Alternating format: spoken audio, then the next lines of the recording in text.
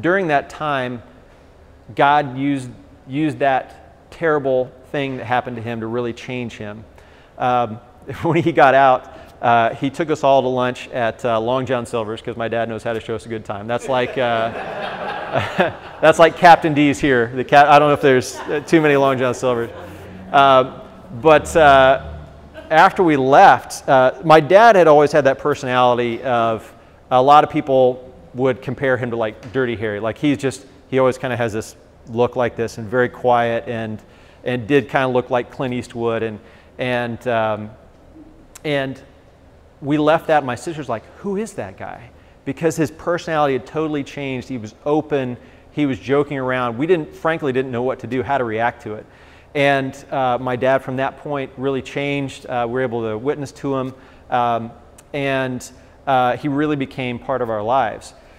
And, you know, as a kid, there are all these different things that you miss. For me, the one thing that I really missed as a kid that always stuck out to me was playing catch with my dad with a baseball.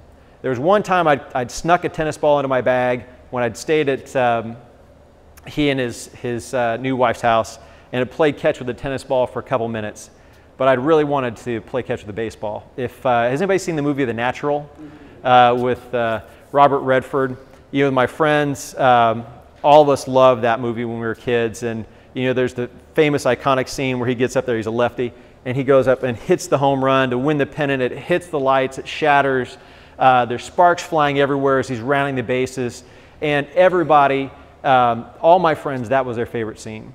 For me, there's a scene that most people forget about just after that, where he finally gets to play catch with his son, whose childhood he's missed.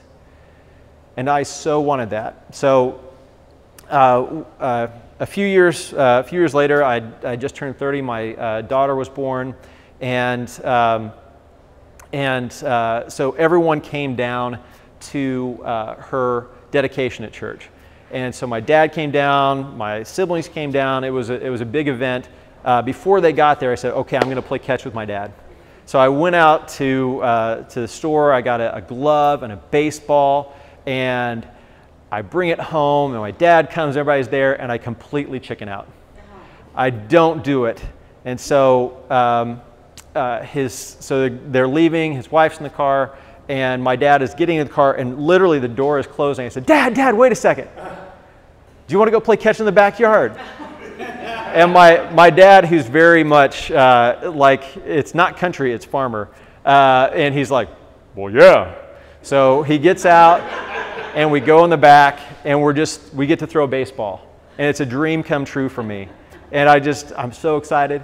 And then my older sister says, well, I never got to play catch with Dad either. You know, she doesn't want to be left out. So I'm like, okay, here you go. So she started playing catch. My brothers are saying, we never got to play catch either. So my dad's down here, and the four of us are here just taking turns handing the glove back and forth.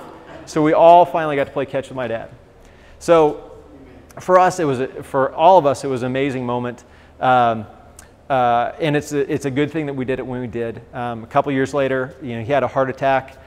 My dad had a lot of stuff wrong with him, but we didn't know that was one of them. And he passed away.